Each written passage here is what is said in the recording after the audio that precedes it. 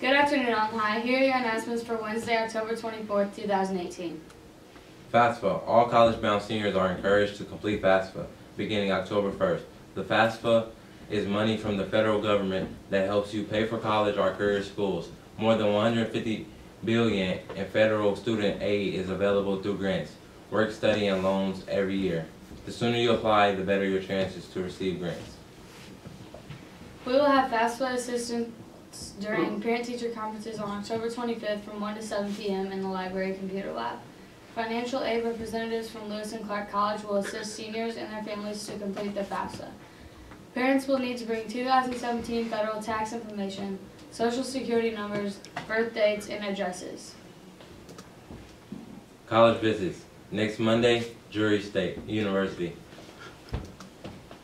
Drury University is located in Springfield, Missouri, and has approximately 5,500 students. They compete athletically in NCAA Division II. From the yearbook, senior index, baby ads, and photo requirements, make sure you check out the yearbook information by going to the Daily Bird or room A119. AHS ITT will have its next meeting October 24th in C145 until 4:30.